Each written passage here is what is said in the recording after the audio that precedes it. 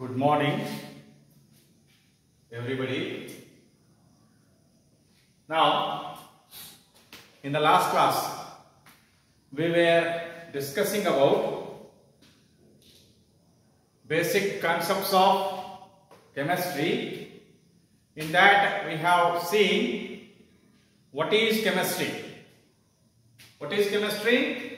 Chemistry is a branch of science which deals with the study of preparation, properties and structure of matter.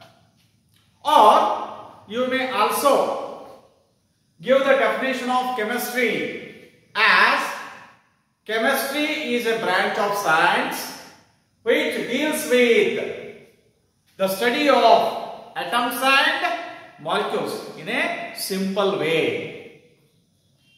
Next, after that, we had seen what are the applications of chemistry.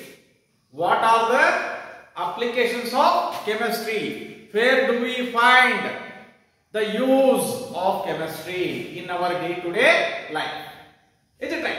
In that already we have seen two things. One is application of chemistry in agriculture and application of chemistry in health, keeping the health.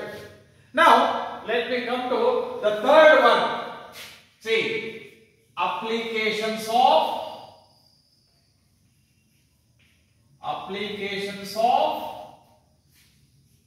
chemistry. Already we have seen two applications. One is in agriculture.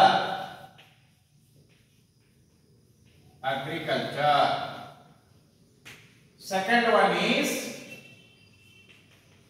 in keeping the health. In keeping the health or in health. See, the third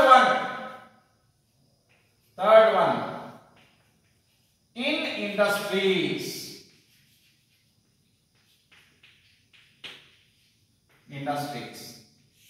See, industry means there are a lot of industries. Taking for example, textile industry, cement industry, brick industry, then sugar industry, like that many more things are. Petroleum industry. Is it clear? So therefore, how we find the use of chemistry in industries? See, first thing, the shelter we construct. Shelter ಅಂತಂದ್ರೆ ಮನೆ ಕಟ್ಟಕ್ಕೆ ಏನೇನ್ ಬೇಕ್ರಿ? ಏನು cement ಅಂತ ಹೇಳಬೇಕು, ಆಮೇಲೆ ಕಬ್ಬಿಣ ಅಂತ ಹೇಳಬೇಕು, ಆಮೇಲೆ ಉಸುಕ ಅಂತ ಹೇಳಬೇಕು, ಆಮೇಲೆ ಇಟ್ಟಿಗೆ ಅಂತ ಹೇಳಬೇಕು. ಇವೆಲ್ಲ ಇದ್ದಾಗ ಒಂದು ಮನೆ ಅನ್ನೋದು ತಯಾರಾಗ್ತದೆ, ಶೆಲ್ಟರ್ ಅನ್ನೋದು ತಯಾರಾಗ್ತದೆ. So cement is a chemical compound. Iron is a chemical compound. Then brick is made up of soil, a particular type of soil. Sand or silica, SiO2 is a chemical compound. ಹೌದಲ್ರಿ? See, ಅಂದ್ರೆ ನಾವು ಮನಿ ಕಟ್ಟಬೇಕಾದ್ರೂ ಅಲ್ಲಿ ಏನಾಗೈತೆ, ನಮ್ದು chemistry use ಆಗ್ತೈತಿ. Then we wear variety of cloths. ಸಾಕಷ್ಟು ಬಣ್ಣದ್ದು ಬೇರೆ ಬೇರೆ ಕ್ವಾಲಿಟಿಯು ನಾವು ಬಟ್ಟೆಗಳನ್ನ ಧರಿಸ್ತೀವಿ. ಕಾಟನ್ ಬಟ್ಟೆ ಅಂತ ಹೇಳಿ ಬರ್ತೈತಿ, ಪಾಲಿಯೆಸ್ಟರ್ ಬಟ್ಟೆ ಅಂತ ಹೇಳಿ ಬರ್ತೈತಿ, ನೈಲಾನ್ ಬಟ್ಟೆ ಅಂತ ಹೇಳಿ ಬರ್ತೈತಿ, ಹೌದಾ? ಟೆರಿಕಾಟ್ ಬಟ್ಟೆ ಅಂತ ಹೇಳಿ ಬರ್ತೈತಿ, ಡೆಕ್ರಾನ್ ಅಂತ ಹೇಳಿ ಬರ್ತೈತಿ, ಹೌದಾ? ಸೊ ಇವೆಲ್ಲ ಏನು? ಇವೆಲ್ಲ chemical compounds, chemical substances. So ಯಾವ ಒಂದು ಇಂಡಸ್ಟ್ರಿ ಒಳಗೆ ಬರ್ತಾವಪ್ಪ ಅಂತಂದ್ರೆ ಟೆಕ್ಸ್ಟೈಲ್ ಇಂಡಸ್ಟ್ರಿ ಅಂತ ಹೇಳ್ತೀವಿ. ಬೇರೆ ಬೇರೆ ಬಣ್ಣಗಳ ಡೈಸ್ ಆರ್ಗ್ಯಾನಿಕ್ ಡೈಸ್ ಅಂತ ಹೇಳ್ತೀವಿ, ಬಣ್ಣಗಳು, ಸಾವಯವ ಬಣ್ಣಗಳು ಅಂತ ಹೇಳ್ತೀವಿ. ಸೊ ವೆರೈಟಿ ಆಫ್ ಕಲರ್ಸ್ ಬೇಕು ಅಂತಂದ್ರೆ ನಮಗಲ್ಲೇ ಕೆಮಿಸ್ಟ್ರಿ ಉಪಯೋಗ ಮಾಡಬೇಕಾಗ್ತೈತಿ. ಹೇಳ್ತಾ ಈ ರೀತಿಯಾಗಿ ನಾವೇನ್ ಮಾಡ್ತೀವಪ್ಪ ಅಂತಂದ್ರ ಕೆಮಿಸ್ಟ್ರಿಯ ಒಂದು ಉಪಯೋಗವನ್ನ ಇಂಡಸ್ಟ್ರಿ ಒಳಗ ಕಾಣ್ತೀವಿ.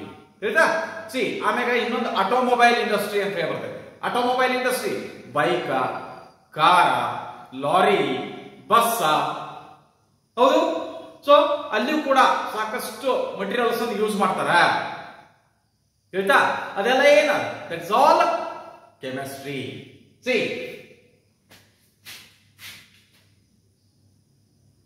we find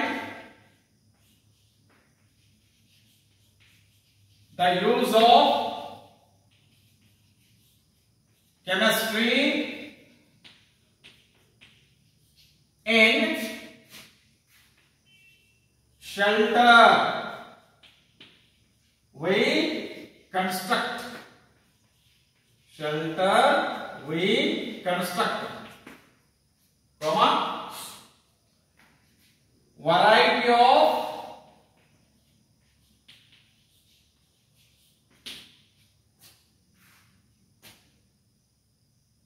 textiles, we wear. Then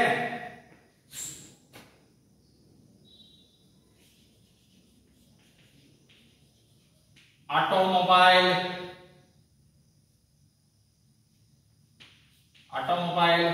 industry etc.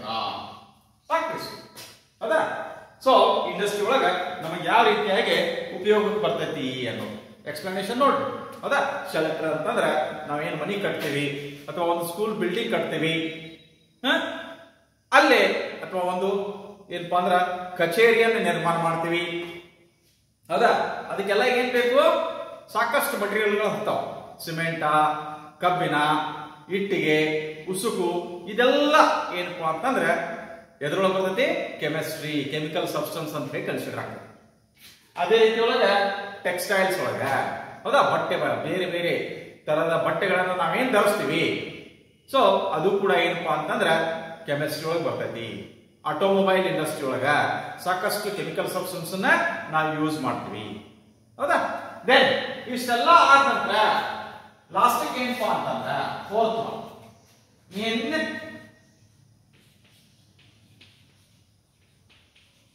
Checking pollution. In checking pollution, see ನೋಡ್ರಿ, ಅಗ್ರಿಕಲ್ಚರ್ ಒಳಗ ನಾವೇನು ಫರ್ಟಿಲೈಸರ್ ಯೂಸ್ ಮಾಡ್ತೀವಿ, ಮಣ್ಣಿನ ಫಲವತ್ತತೆ ಹೋಗ್ಬಿಡ್ತೈತಿ, ಸಾಯಿಲ್ ಪೊಲ್ಯೂಷನ್ ಅಂತ ಹೇಳ್ತೀವಿ. ಆಮೇಲೆ ಹೆಲ್ತ್ ಒಳಗ ನೋಡ್ಬೇಕಾದ್ರ ನೀರಿನಿಂದ ಸಾಕಷ್ಟು ರೋಗ ರುಜಿನಗಳು ಬರ್ತಾವ. ವಾಟರ್ ಪೊಲ್ಯೂಷನ್ ಅಂತ ಹೇಳ್ತೀವಿ, ನೀರು ಮಾಲಿನ್ಯ ಅಂತ ಹೇಳ್ತೀವಿ. ಆಮೇಲೆ ಈಗ ಇಂಡಸ್ಟ್ರಿ ಬಂದವಪ್ಪ ಅಂತಂದ್ರ ಮೂರನೇದೇ ನೋಡಿದ್ರಲ್ಲ, ಇಂಡಸ್ಟ್ರಿ ಒಂದು ಸಿಮೆಂಟ್ ಇಂಡಸ್ಟ್ರಿ ಆಗಿರ್ಬೋದು, ಅಥವಾ ಐರನ್ ಇಂಡಸ್ಟ್ರಿ ಆಗಿರ್ಬೋದು, ಅಥವಾ ಟೆಕ್ಸ್ಟೈಲ್ ಇಂಡಸ್ಟ್ರಿ ಆಗಿರ್ಬೋದು. ಯಾವುದೇ ಒಂದು ಇಂಡಸ್ಟ್ರಿ ಅಂತ ತಗೊಂಡ್ರಪ್ಪ ಅಂತಂದ್ರ ಅದರಿಂದ ಸಾಕಷ್ಟು ತ್ಯಾಜ್ಯ ವಸ್ತುಗಳು ಏನ್ ಬರ್ತಾವ, ಪರಿಸರಕ್ಕೆ ಬಿಡುಗಡೆ ಆಗ್ತಾವ, ಹೊರಗಡೆ ಬರ್ತಾವ. ಸೊ ಅದರಿಂದ ಏನಕ್ಕೈತಿ? ಪರಿಸರ ಮಾಲಿನ್ಯ, ವಾಯು ಮಾಲಿನ್ಯ ಆಗ್ಬೋದು, ಜಲ ಮಾಲಿನ್ಯ ಆಗ್ಬೋದು, ಅಥವಾ ಹೌದಾ ಈ ಮಣ್ಣಿನ ಒಂದು ಮಾಲಿನ್ಯ ಆಗ್ಬೋದು. ಸೊ ಇವನ್ನೆಲ್ಲ ಹೆಂಗ್ ತಡೆಗಟ್ಟುವುದು? ಇವೆಲ್ಲ ಯಾಕಾಗ್ತಾವು? Because of our luxurious life. ನಾವೇನ್ ಮಾಡಾಕ್ತೀವಿ? ಹೌದಾ, ಒಂದು ಪ್ರತಿಷ್ಠೆಗೋಸ್ಕರ ಅವನ್ ಕಾರ್ ತಂದ್ರೆ ನಾನು ಕಾರ್ ತಗೊಂಡು, ಅವನ್ ಒಂದು ಮಜಲಿನ ಮನಿ ಕಟ್ಟಾನಂದ್ರೆ ನಾ 2 ಮಜಲಿನ ಮನಿ ಕಟ್ಟೋದು. ಹೌದಾ, ಈ ರೀತಿ ಕಾಂಪಿಟೇಷನ್ ಬಿದ್ದ ಏನ್ ಮಾಡಾಕ್ತಿವಪ್ಪ ಅಂತಂದ್ರ ನಮ್ಮ ಪರಿಸರವನ್ನ ನಾವೇ ಹಾಳು ಮಾಡಾಕ್ತಿವಿ, ಗಿಡ ಮರಗಳನ್ನ ಕಡಿತಾ ಇದ್ದೀವಿ. ಹೌದಾ. ಸೊ ಇದರಿಂದಾಗಿ ಏನಪ್ಪಾ ಅಂತಂದ್ರ ಸಾಕಷ್ಟು ಪ್ರಮಾಣದಲ್ಲಿ ಪರಿಸರ ಏನಾಗತೈತಿ? ಹಾಳಾಗತೈತಿ, ಅಥವಾ ನಾಶ ಆಗತೈತಿ, ಅಥವಾ ಮಲಿನಗೊಳ್ಳಾಗ್ತೈತಿ. ಈ ಪರಿಸರ ಮಾಲಿನ್ಯವನ್ನ ನಾವು ಯಾವ ರೀತಿಯಾಗಿ ತಡೆಗಟ್ಟಬಹುದು? ಸಾಕಷ್ಟು ಉದಾಹರಣೆಗಳನ್ನು ಕೊಡ್ತೀವಿ. ಮೇನ್ಲಿ ಈ ಆಟೋಮೊಬೈಲ್ ಇಂಡಸ್ಟ್ರಿಯಿಂದ ಮೊದಲ ಡೀಸೆಲ್ ಕಾರ್ ಬಂದವು, ಆಮೇಲೆ ಪೆಟ್ರೋಲ್ ಕಾರ್ ಬಂದವು. ಈಗ ಏನ್ ಮಾಡ್ಯಾರಪ್ಪ ಅಂತಂದ್ರೆ ಇವೆರಡೂ ಬೇಡ ಅಂತೇಳಿ CNG ಗ್ಯಾಸ್ ಆಪರೇಟೆಡ್ ಕಾರ್ಸ್ ಅಥವಾ ವೆಹಿಕಲ್ಸ್ ಅಂತ ಹೇಳ್ತಾರೆ. What is this CNG? Compressed natural gas. Compressed natural gas. ಇದರಿಂದ ಏನಾಗಿತ್ತಪ್ಪ ಅಂತಂದ್ರೆ ವಾಯು ಮಾಲಿನ್ಯವನ್ನ ನಾವು ತಡೆಗಟ್ಟಬಹುದು. ಸೊ ಈ ರೀತಿ ಒಂದೇ ಒಂದು ಉದಾಹರಣೆ ಕೊಟ್ಟಿನ. ಈ ರೀತಿಯೊಳಗ ನಮ್ಮ ರಸಾಯನಶಾಸ್ತ್ರಜ್ಞರು ಈ ಪರಿಸರ ಮಾಲಿನ್ಯವನ್ನ ತಡೆಗಟ್ಟುವ ಸಲುವಾಗಿ ಹಗಲಿರುಳು ರಾತ್ರಿ ಹಗಲಣದ ಏನ್ ಮಾಡಾಕ್ತಾರಪ್ಪ ಅಂತಂದ್ರ ಕೆಲಸ ಮಾಡಾಕ್ತಾರ. ಕೆಲಸ ಮಾಡಿ ನಮ್ಮ ಪರಿಸರವನ್ನ ನಾವು ಏನ್ ಮಾಡಾಕ್ತಿವಿ, ಕಾಪಾಡಿಕೊಳ್ಳತಕ್ಕಂತ ಒಂದು ಅವಶ್ಯಕತೆ ಐತಿ. ಇನ್ ನೋಡ್ರಿ, ಲಕ್ಸುರಿಯಸ್ ಲೈಫ್ ಅಂತಂದ್ರ AC ಅಥವಾ ಮನೆಯೊಳಗೆ ಯೂಸ್ ಮಾಡ್ತಕ್ಕಂಥ ರೆಫ್ರಿಜರೇಟರ್. ಈ AC ಮತ್ತು ರೆಫ್ರಿಜರೇಟರ್ ಯಾವ್ದ್ರಿಂದ ವರ್ಕ್ ಆಕೈತಿ ಅಂತಂದ್ರೆ ಕ್ಲೋರೋಫ್ಲೋರೋ ಕಾರ್ಬನ್ ಅಂತಕ್ಕಂಥ ಕಾಂಪೌಂಡ್ ಅನ್ನ ಬಿಡುಗಡೆ ಮಾಡ್ತದೆ. ಈ ಕ್ಲೋರೋಫ್ಲೋರೋ ಕಾರ್ಬನ್ಸ್ ನೀವು ಈಗಾಗಲೇ ನಿಮ್ಮ ಪ್ರೀವಿಯಸ್ ಕ್ಲಾಸ್ ಒಳಗೆ ಕಲ್ತವಂಗ ಏನ್ ಮಾಡ್ತಾವು, ಈ ಓಝೋನ್ ಲೇಯರ್ ಅವನ್ನ ಹಾಳು ಮಾಡ್ತಾ ಇದ್ದಾವ. ಓಝೋನ್ ಲೇಯರ್ ಒಳಗೆ ಏನಾಗ್ತದೆ, ರಂಧ್ರಗಳು, ಹೌದಾ, ಹೋಲ್ಸ್ ಕ್ರಿಯೇಟ್ ಆಗ್ತಾವ. ಸೊ ಆ ಒಂದು ಕಾರಣಕ್ಕಾಗಿ ನಾವೇನ್ ಮಾಡಬೇಕಪ್ಪ ಅಂತಂದ್ರ ಈ ಓಝೋನ್ ಲೇಯರ್ ನ ಹಾಳು ಮಾಡದೇ ಇರತಕ್ಕಂತಹ ರಾಸಾಯನಿಕ ವಸ್ತುಗಳನ್ನ ಕಂಡು ಹಿಡಿದು ನಾವು ಈ CFC ಬದಲಾಗಿ ಯೂಸ್ ಮಾಡಬೇಕಾಗಿದೆ. ಓಝೋನ್ ಲೇಯರ್ ಇಂಪಾರ್ಟೆನ್ಸ್ ನಿಮಗೆ ಗೊತ್ತೈತೆ. ಸೊ ಈ ಓಝೋನ್ ಲೇಯರ್ ಏನ್ ಮಾಡ್ತೈತಪ್ಪ ಅಂತಂದ್ರ ಇಟ್ ಪ್ರೊಟೆಕ್ಟ್ಸ್ ಅಸ್, ನಮ್ಮನ್ನ ಯಾವ್ದ್ರಿಂದ ರಕ್ಷಣೆ ಮಾಡಾಕ್ತೈತಿ, it protects us from the harmful ultraviolet race of ಸನ್. ಸೂರ್ಯನಿಂದ ಬಿಡುಗಡೆಯಾಗ್ತಕ್ಕಂತಹ ಅತಿ ನೇರಳೆ ಕಿರಣಗಳು ಅಂತ ಏನ್ ಕರಿತೀವಿ, ಆ ಅತಿ ನೇರಳೆ ಕಿರಣದಿಂದ ನಮ್ಮನ್ನ ರಕ್ಷಣೆ ಮಾಡ್ತಾ ಇದೆ ಯಾವುದು, ಓಝೋನ್ ಲೇಯರ್. ಹೇಳ್ತಾ ಆ ಒಂದು ಕಾರಣಕ್ಕಾಗಿ ನಾವು ಈ ಪರಿಸರವನ್ನ, ನಮ್ಮ ಪರಿಸರವನ್ನ ಕಾಪಾಡಿಕೊಳ್ತಕ್ಕಂಥದ್ದು ಅತಿ ಮುಖ್ಯವಾಗಿರ್ತಕ್ಕಂಥ ಅಂಶ.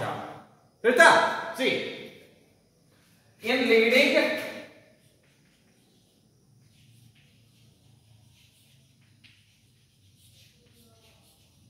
the luxurious life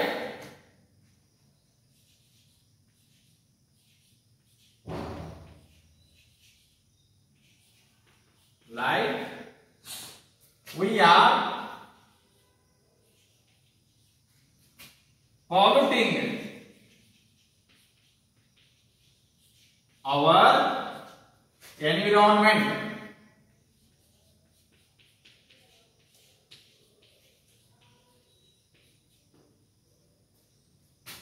Hence,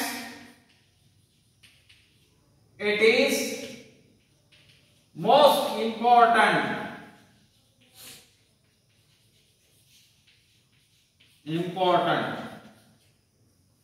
to protect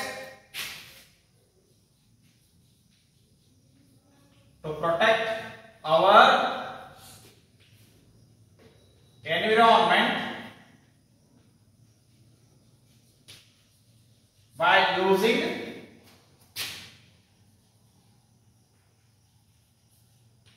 eco-friendly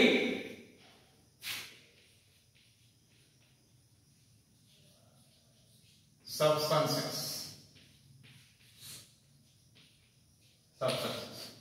For example,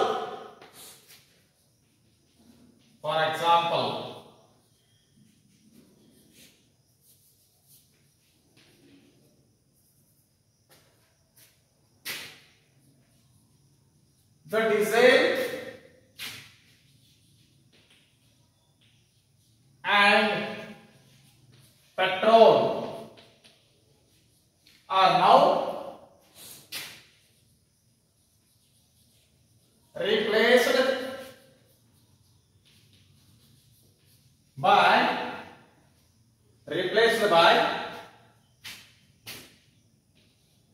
eco-friendly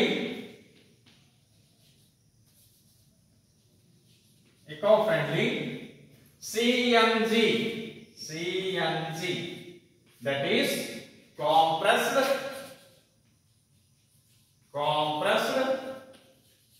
natural gas.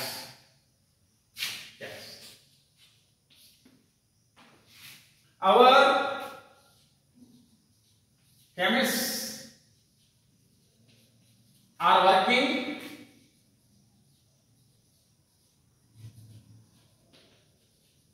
day and night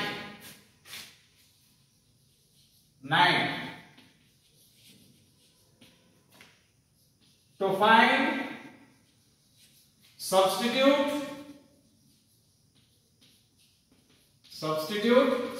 ಅಂದ್ರೆ ಅದರ ಬದಲಾಗಿ substitute for CFCs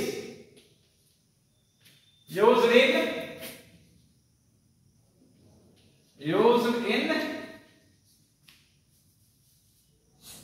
CFCs used in ACs and refrigerators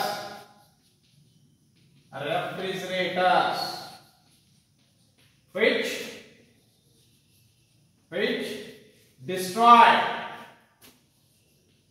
destroy the ozone layer.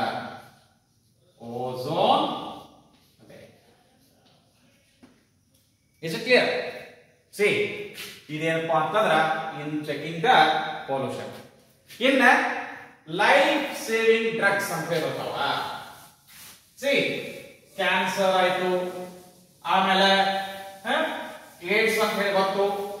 So ಇವನ್ನೆಲ್ಲ ತಡೆಗಟ್ಟುವ ಸಂಬಂಧ ಏನೋ ಒಂದು ಮೆಡಿಸಿನ್ ಯೂಸ್ ಮಾಡ್ತೀವಲ್ಲ ಅವಕ್ಕೆ ನಾವೇನಂತ ಹೇಳಿ ಕರಿತೀವಪ್ಪ ಅಂತಂದ್ರೆ ಲೈಫ್ ಸೇವಿಂಗ್ ಡ್ರಗ್ಸ್ ಅಂತ ಹೇಳಿ ಕರಿತೀವಿ. C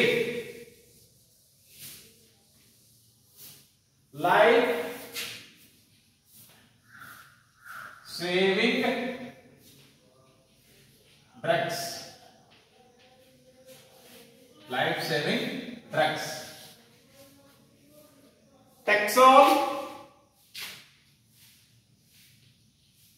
and cisplatin.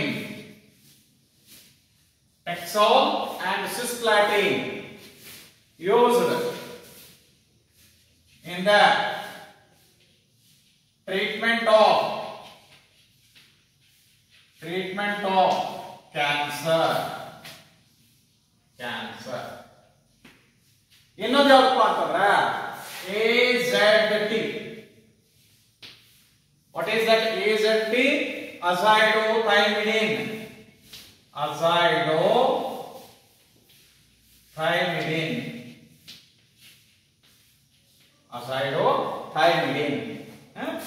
Used in the treatment of